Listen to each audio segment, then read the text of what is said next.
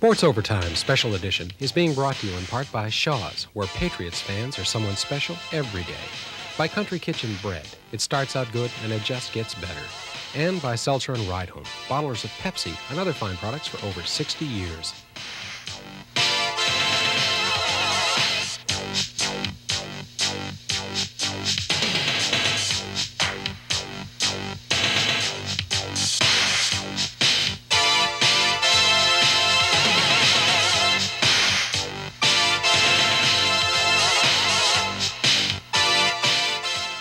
Good afternoon, everyone, and welcome to Sports Overtime. I'm Bill Green, and in just a moment, we'll be taking your calls because you are the stars of Sports Overtime. I can't believe it. The Patriots are in the Super Bowl. I haven't been a Patriot fan since the early 60s. I'm not going to lie about that. I casually followed them till the early 70s when I became a Pats fan, probably when the leagues merged, but it just doesn't even seem to make sense to me. Now, I'm standing by in Maine, but down in New Orleans, we have a couple of our News Center regulars, Bruce Glazier and John Doherty. Oh, I love it. I love the look, Bruce Glazier. How's it going? Hey, we ran out of money. We have to get money to get back home, so these are going like hotcakes down here, Bill. John and I made them up, and we've sold at least 3 so far. I know, and they're going for a prime rate of about, what, $1.25 we're getting for them? Well, it's $1 we have in the material. We had to give materials. 2 away to get the market. We had one made up for Eddie McElhenney, but no one ever heard of him down here. However, we do have one order up in Moose Jaw, Saskatchewan, so we'll mail that up here. I'll tell you, the city of New Orleans today, Bill Green, has opened up its hearts and its minds to Super Bowl Sunday. This is super down here. Absolutely madness, and it hasn't stopped. And in a few minutes, you're going to probably hear a tremendous roar because we're in the Patriots Hotel, the Intercontinental, and they're getting ready to come downstairs and head over to the Superdome, and there's a crowd out there of about, well, it's going to be about 1,000 people ready to wish him off, so you're going to hear a tremendous roar. Let me take a moment to introduce our special guest, Ed McElhenney. He was a South Portland High star, later a UMass star, went on, played in the CFL, now in the USFL. Want to mention our phone numbers for the show, 772-0183 and 1-800-482-9633. Ed McElhenney, how do you see this ball game? Well, it's finally nice to be here. It's been a long week, it seems, though, all the hype and everything. It's going to be a great game. I know there's the TV's been playing nothing but it, and I just came from the gym, and everybody there is talking about it. They're all rushing to get back, so I think it's going to be exciting. It's almost as though this is a family event. You know, the Pats are finally in it, so everybody gets to see their boys play. So I'm really looking forward to the game. I am, too. You know, yesterday, Ed and I went over some videotape. The game is more complex than what we're about to show you, but there are a couple of simple keys that we can all look for to determine early how successful the New England offense is being. First down.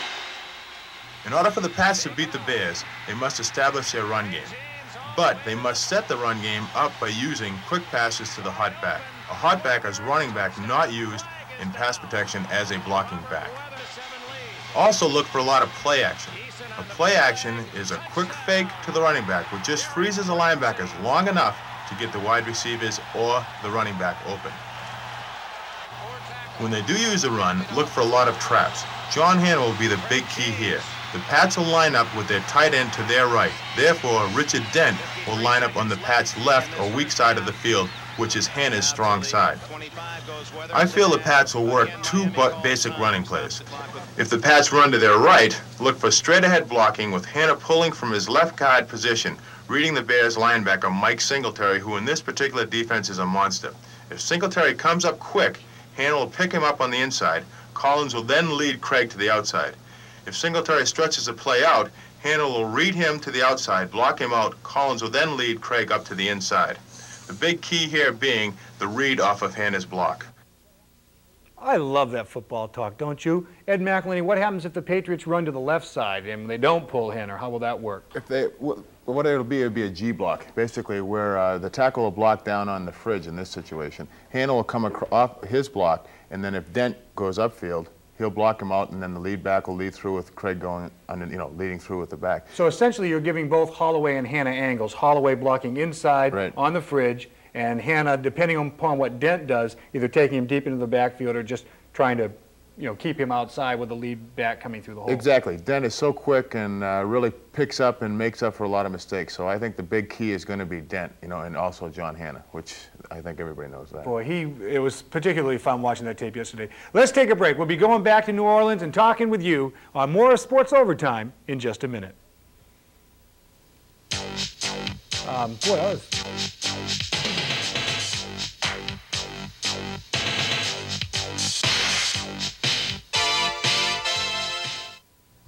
At Dead River, our loyal customers have been growing by the thousands every year.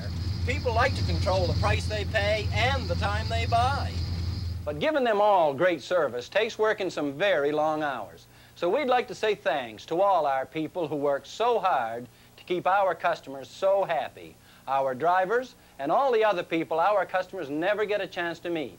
Thanks to all of them, you'll get your oil whenever you need it, even if you are paying less money.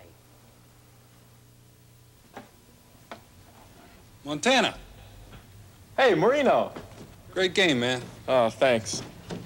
That draw play in the second quarter, great choice. You make a choice because it feels right. Can I buy you one? It's the least you can do. Diet Pepsi, 100% NutraSweet. Here you go. Don't drop it. 100% taste. See you, Dan. Joe, next year, I'm buying. Diet Pepsi, the one-calorie choice of a new generation. Country kitchen bread, it starts out good and it just gets better. Always wholesome, always fresh. Extra caring makes ours the best. Country kitchen bread, it starts out good and it just gets better. The finest flours and Midwest grain, baked fresh daily, goodness is our name. Country kitchen bread, it starts out good and it just gets better. You are the apple of my eye. You're such a peach, you're top banana. You're my sweet pea, you're my plum, my tomato. And together we're such a pair. So let's begin each day with something fresh and sweet for sure. WCSH-TV, Channel 6, Portland. Okay, we're back with Sports Overtime. Let's take a call. Go ahead. You are on Sports Overtime. What do you say, boy? Listen, I want to ask you a question about this, about the Super Bowl. All right. Okay, there's been all kinds of media hype and all kinds of attention on especially on the quarterbacks. Okay, they got this McMahon guy from the Chicago Bears, right? And I want to ask Ed this too. He's telling everybody that his butt is killing him, right? Now, I would think that if I were a linebacker, if I were a Tippett or somebody, that's information I'd kill for. I mean, I know right where I want to plant my helmet now. What's he going around telling everybody this for? Well, I don't know. Anybody want to comment on that? Eddie, when we were playing, as a matter of fact, when we were playing, old Jerry Hodge used to say the one part of your uniform you never want to get dirty is the seat of your pants. Ed? Well, I'd be going for that part. I hope they plan on dumping him down there a couple of times, but I guess what it is a butt muscle. I'm really not sure. As long as it's not his groin, he'll be all set. But there's a few other guys that are sick. But come game time, believe me, with a game like this, they're not going to be feeling anything. Yeah, but why advertise? Why advertise your weak spot? Well, McMahon is a bit of an odd duck, and I mean, he is, plus he showed everybody how sore it was when they went overhead with a helicopter. So I guess he just liked to show that particular part of his anatomy. I really hope that he paints a little target there. Because, I do too. Thanks a lot for your call. Let's take another. Go ahead. You're on Sports Overtime. Oh, they hung up on me. Let's go down to New Orleans. Bruce Glazier and John Doherty are standing by in New Orleans at the Patriot Team Hotel, which is the Intercontinental, and I understand that you're going to do a little talking with some Super Bowl players. Go ahead, Bruce. All right, Bill, we are down here at the Intercontinental. One thing I've got to bring up is, I guess you just call it a quirk of the schedule, but the Super Bowl is taking a back seat right now because everybody is here in New Orleans. This is John's birthday today, and there's a big sign outside that says Happy 51st Thousands of people on hand to celebrate. It's unbelievable. And there's a big building down the street with a dome over it, and I guess we're going to have a big party there. It's 51 now? Is it 51? In New Orleans, I'll admit to 51. I'm still going strong. It is a super day down here. A birthday party or Super Bowl day, whatever. This is a party town. We've talked about that before. And thousands and thousands and thousands are out in the street right now, ready to go into the bowl to see a super football game. Which is where we're going very shortly. Yes, we are. You know, the Bears stand to earn about $64,000 if they won the game today. The Patriots, each player would get about $70,000, the difference in money because the Pats played that extra wild card game. The winner is also allocated $3,000 for a Super Bowl ring. Now, two members of the Patriots already own rings, and they are Greg Hawthorne and Derek Ramsey. Hawthorne won his ring as a running back wide receiver with the Pittsburgh Steelers. With the Patriots, however, his playing time has been limited to special teams and a situation player. It's a role he has accepted. Yeah, it makes a little difference, but, you know, as long as you win, you know, like I say, you know, a lot of guys here on Saturday, we had a lot of guys that aren't playing and that can be playing other places. But like I say, winning cures all this. When you win, you know, it doesn't matter where you come in, as long as you win. And right now, everybody's kind of got their mind on getting the Bears, and that's what we're concentrating on. Ramsey was a tight end with the Oakland Raiders in 1981 when he won his ring. Last year, he led the Pats in receiving, but this year, because of the new offense, his receptions are down. Of course, your stats are somewhat important to you, and you like to be recognized as one of the best at your position.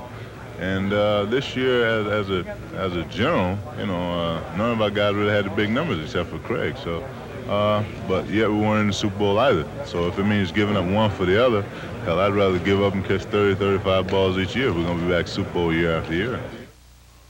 Ramsey has a theory about Super Bowl rings. You know, something to be proud of, but I just feel that you can't live in the past. You know, if I wear that, it's a reminder to me of what I did back then, you know, rather than look ahead of what I'm going to do in the future. Another omen, Bill. Now, when Ramsey won his Super Bowl ring, 1981, Oakland was a wild card team, the only wild card team to win the Super Bowl. The Patriots are a wild card team.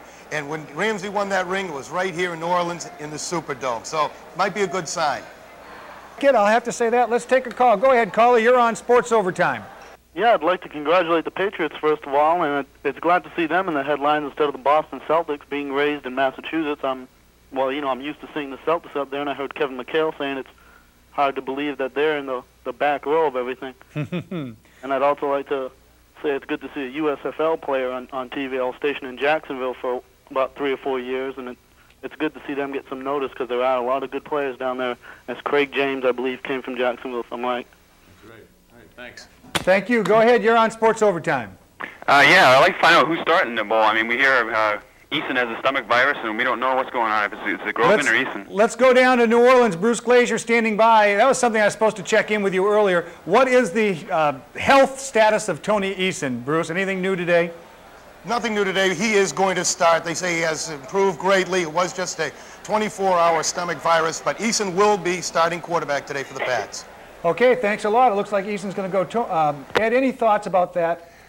Simple question, and then just leave it at that. Sorry. Once again, that's all right. It's the same situation that it's a big game, and actually, I used to play my best games when I was sick, whatever good that was. So why? Just probably psychological. You know, you've got to overcompensate for the sickness. Okay, let's take another call. Go ahead. You're on Sports Overtime. Yes, thank you very much. Listen, I'm calling from Portland, Maine. All right, I've been there before. Yes, I bet you have. Listen, I was just wondering if you think the degree of seriousness shown by the Bears this week by their partying activity in New Orleans compares to the Patriots.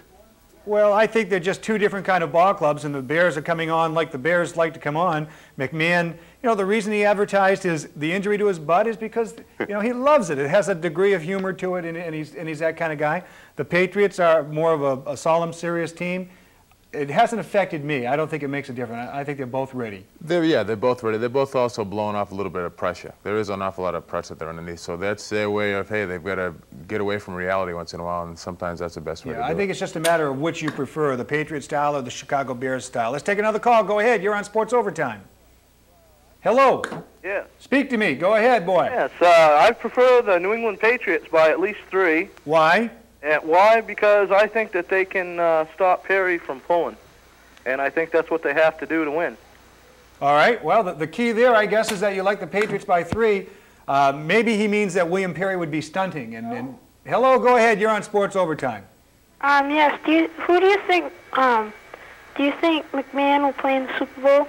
Well, let's go down to Bruce Glazier. I don't think there's any question. Bruce, any question that McMahon will play with that, I don't know what to call it other than a butt injury. Pulled muscle, I guess. That's basically what it is. It's a deep bruise, and there is no question that he'll play today. There was no question all week long. They were just talking about how serious the bruise was. The big brouhaha was over the fact that McMahon was having acupuncture, and the Bears said, no, you're not. But he had it anyway, and then they decided, all right, we'll authorize it. So if people are saying that McMahon may have been manipulating them, that's the way he operates, that's the way the Bears operate. But that was the big story. He has improved greatly. He said that the adrenaline, he'll have a shot of Novocaine, and the acupuncture, and he'll be ready and be at starting quarterback. Ed, what do you think of that Novocaine? You ever heard of that? Or? She's never. Never. Let's go ahead, another call. You're on Sports Overtime. Bill! Yo! How you doing? I'm doing great! Listen, what are you doing this afternoon anyways? I don't know. We're going to get some Ma and Pa Kettle reruns and put them up. You want to come over? Or? That's super. All right. What's your question? Question. Who are you picking now tonight? See, I picked the Jets because I thought when the Patriots got into the playoffs, they'd back up, and they didn't. I thought they beat the Raiders, but I figured they had beaten the Jets to make me look bad, so I had to pick the Raiders. And then the Dolphins, I was down there, and I really had the feeling that they beat the Dolphins, but, you know, once you've gone to the well twice, go to the well 3 times. So I'm looking for a real good game, and I think the Patriots can beat them, but I've got to pick the Bears just so I can pick against the Patriots all the way and they can win the Super Bowl. Exactly, so you're going to give us luck the whole way along. I think that's the key. You know, when I was a little kid, I used to believe that the Boston Red Sox won or lost depending upon whether I was listening to the radio, and if they got behind, I had to turn the radio off and walk away and come back. And I was a big momentum kid even then. A little weird, but big momentum. Go ahead, you're on Sports Overtime. Hello? Yes. I was wondering if what you Bill Green said what you said about Billy Sullivan being a bad owner. Well, that hasn't been my kick. For the viewers watching in Bangor, this is a regular program that doesn't air up there, and you're joining us after Dale's Sports Alive, Dale Duff's Sports Alive program, which for the people in the southern Maine aired in Bangor at 2 o'clock, and they're just kind of joining us before going to the network. And we've talked periodically this year about Billy Sullivan and the Patriots ownership, and I think it's more Bruce than me in this particular point, plus he's not here to defend himself, doesn't like the Patriot ownership. And I think a lot of people agree with him. I think the feeling has been that the Sullivan family has not been the most effective and dynamic ownership in professional football. Ed, you're involved with professional football. Without stating a personal opinion, unless you care to, how are the Sullivans regarded as owners? Do good owners produce winning football teams? Usually. I think what has happened is the Sullivan family has put their noses, which is their right, into the management and into the players, actually, and with the coaching staff, and they kind of dictate what is done and what isn't done. This is really the first time in maybe, what, 6, 7 years that they've actually had a winning team and that everything meshes together so that the players, the coaches, and the management and the Sullivans all get along. So that's, you know, they can't be real bad owners if they've owned the team for over 20 years. But it's just, I think it's a time for a change, and it's a nice time to make a change. I do want to challenge you. They've had winning teams, but not playoff teams. Exactly. Right, okay. Let's take a break, and we'll be back to take more calls on Sports Overtime. The numbers, 1-800-482-9633 and 772-0183. They're all full right now, but we'll be taking some more calls and opening up some lines for you because you are the stars of Sports Overtime. My name is Raymond Berry, and Chicago you will learn. We beat the Jets, LA, Miami, now it is your turn. Oh, the way the networks have... The beauty about a great product like the Honda 4-Trax is it can be used for work as well as play. And of course, that means that service after the sale is more important than ever. The customer needs his bike to be in top shape all the time, and he's counting on the mechanics at Tri-Sports Honda to do the job fast and to do it right. We never forget that. In fact, we want everyone to know that the people at Tri-Sports Honda care about what happens after you buy the bike. At Hancock Lumber, our people make it their business to know more about building supplies than anyone else. That way you know you're getting the proper tools, The best lumber, the right look, and the finishing touches to make your project complete. no matter how big or small the job. If it's important to you, it's important to us. So, whether you're planning for a weekend or planning for a lifetime, you can count on Hancock Lumber because our people make the difference. My checking account, the minimum balance was tying up my cash. Then I got smart. Mine? Service charges were adding $40, $50, even $60 a year. Then I got smart. More people every day are getting smart. Smart checking from Casco Northern Bank. No minimum balance, no monthly service charges, no per check charges. One simple $30 annual fee covers it all. Get smart, a new kind of checking account, only from the bank that's always thinking of ways to help you. Casco Northern Bank. Hey, Vern, is that your body? You know what you need, Vern? It's some of this Oakhurst low-fat milk and Oakhurst low-fat cottage cheese. High in protein, low in calories, 98% fat-free. It will make you a lean machine, know what I mean? So next time, talk to your old buddy Ernest first. And lighten up, Vern, with Oakhurst low-fat milk and cottage cheese. It's the road to a body beautiful, know what I mean? There you are, Vern. You look better already, know what I mean? WCSH-TV, Channel 6, Portland. All right, we're back live with Sports Overtime, taking your phone calls. Let's go first, though, to New Orleans. John Doherty standing by. John, you've worked hard all week. What you got to show for it, guy? Well, I'll tell you, Bill, we are here at the Intercontinental Hotel, which is really the base camp for the New England Patriots and certainly for New England Patriot fans. I want to tell you, though, this city of New Orleans has made a big impression on all of us. It has been a city that's very clean. The people have been so friendly. It's one I'd like to come back and visit sometime. But most impressive in New Orleans is the site of Super Bowl 20, the Superdome. Let's take a look at it. Imagine downtown Portland or Bangor under one big roof. You have an idea of the size of the Superdome in New Orleans.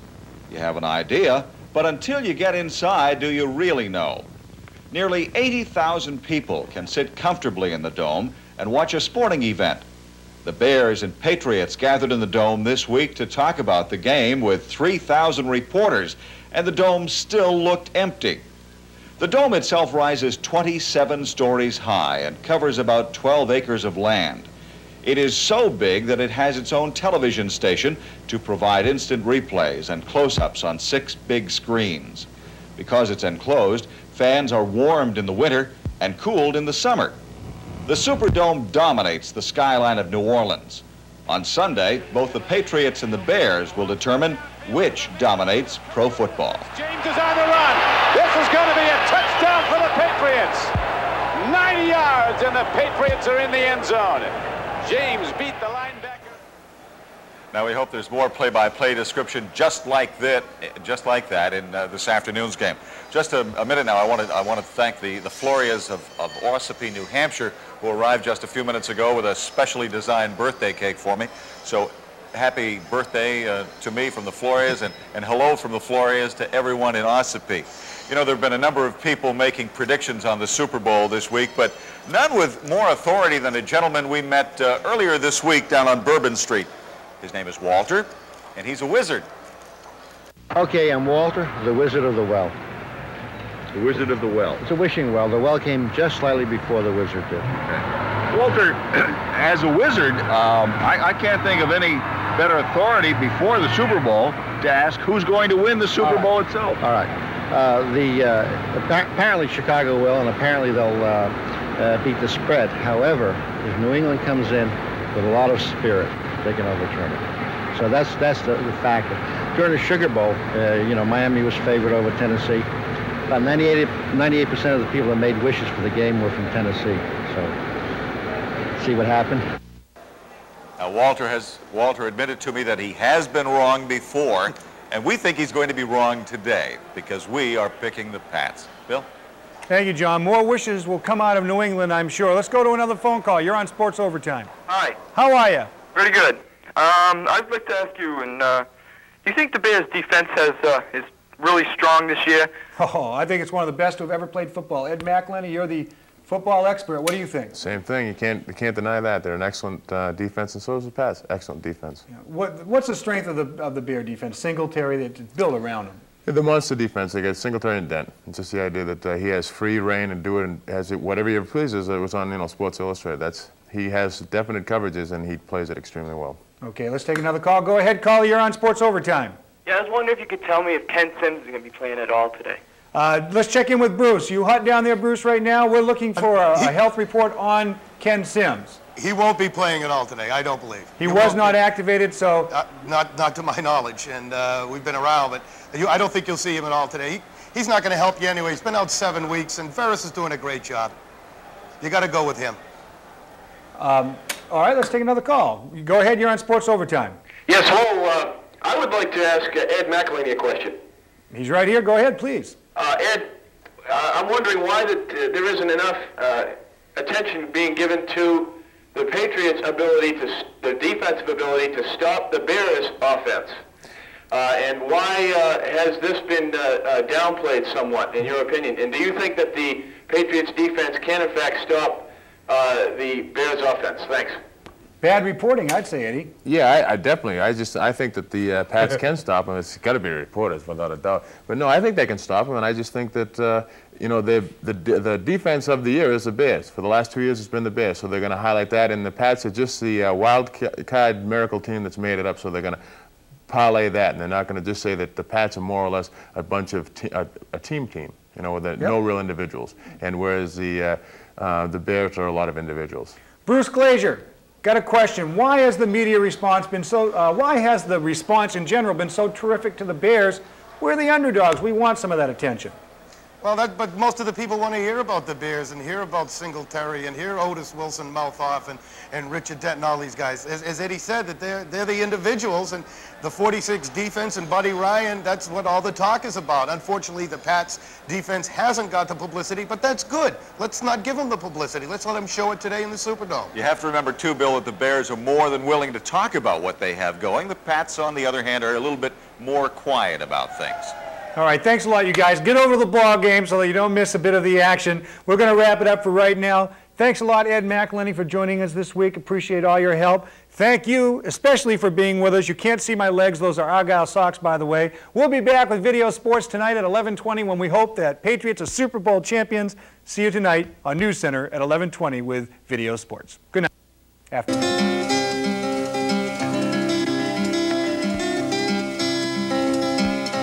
On a Sunday afternoon in New England, you can feel the football fever in the air. The echoes come from Boston U, Fenway Park and Harvard too, St. Twine and Ike and Cold Claw shunt the Nance. There's a Patriot game, there's a Patriot game. Football in Foxborough, Pats come marching in. Boston to Rhode Island.